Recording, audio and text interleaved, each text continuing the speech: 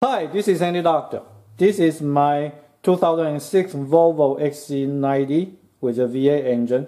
This morning the car said that the low beams bolts have issue, so let's take it up and have a look. Now for this car, it's so easy to take out the low beam light. Two metal bar here. This is a shorter one and there's a longer one on the other side, so take them out and put them somewhere safe, and this whole thing will come out, and there is a connector out here. You just pull it out. Sometimes you may need a screwdriver to help you with that, but yep, like that. Pull it out and it will come right off. So now we can let it sit here and check. This one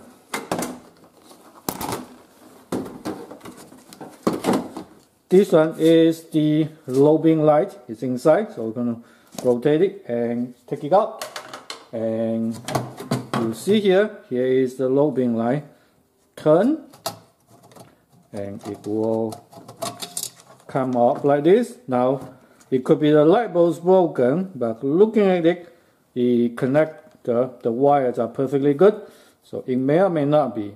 By the way though, if you do not know, this one runs at super high amps, so it produces a lot of heat. In many cases, it is a connector that actually burns, and this is a typical issue for many cars. So in other words, even though you may have a different car, but to fix this one, it may be quite similar. So let's separate this one out and have a look at the connector. So two tab out there, you need to kind of separate it. Oh yes, you see that? That burned out. Okay, now I do have a connector for it. This is my new one. By the way, I even smell burning now after it came out. This part is plastic, and like I said, the amp is really high, so it produces a lot of heat. This one, even though it's aftermarket, this one is ceramic, so it should never burn. By the way, if you want to get the same one, I have link for you to Amazon in the description, so you don't need to search. I believe this is a H11. Of course, your car may use a slightly different one. Now looking at it though, you want to be careful. You compare it, so this side is not open, the other side is open the same way. The wire actually are opposite way, so I actually want to connect the black one to the red one and the red one to the black one later on. I don't think the polarity matters for traditional light bulb, but just in case you have LED, you know, they do matter. So what I'm going to do here though is that I am going to cut the old one off. It's burned again, so I'm going to cut it off and cut off the other side and throw it away. Okay, and now I am going to strip the wire, so you obviously need a wire stripper.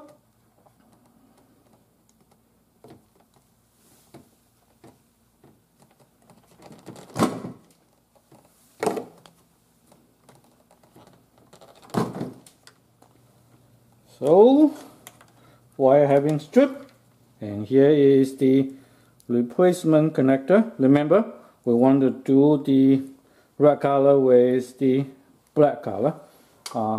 Now, I actually have some really cool connector out here. Those are called solder seal wire.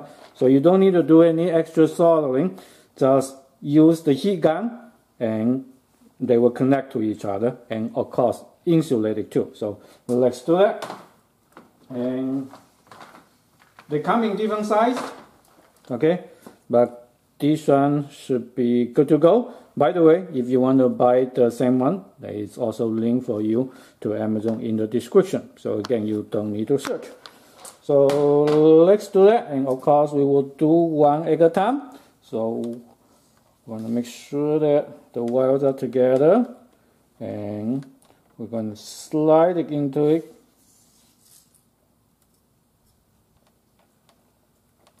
And then slide it all the way into it. And now this side though, we're going to get a red color. Also going to slide into it. And again, we need to make sure the wires are together so it will go in easily.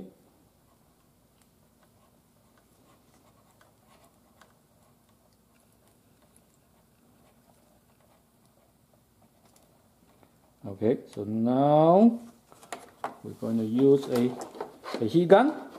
So going to heat it up, and the solder will work. Also, it will insulate it.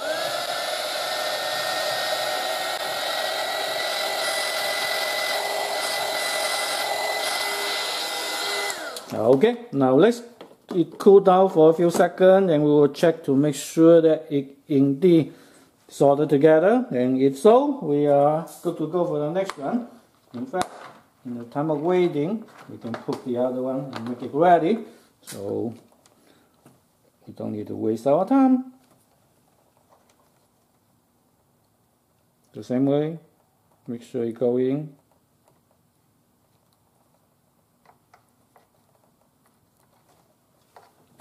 And the other side.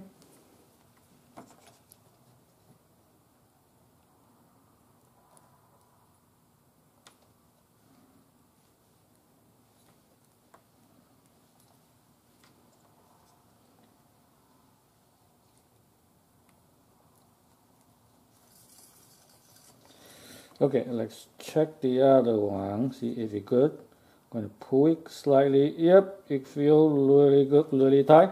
So let's solder this one, and then we are good to go.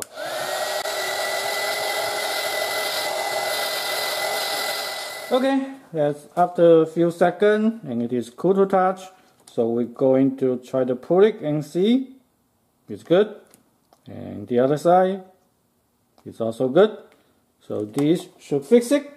Now we're going to put the light back on.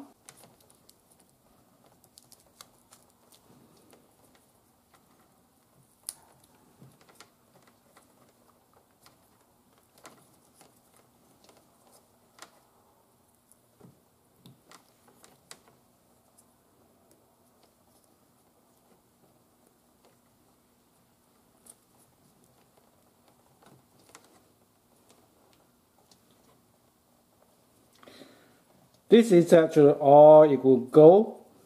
It snaps onto the side, and that's good enough. It doesn't pull out. Over here it have a gap. I guess I'm okay with that. Okay, so yep, that's it. It snaps onto it and doesn't pull out at all. So we'll put the light back on, and we are good to go. So thank you very much for watching this video. I hope this is helpful for you. If so, I hope that you can like this video, or even better, subscribe to my channel. Again, thank you very much for watching.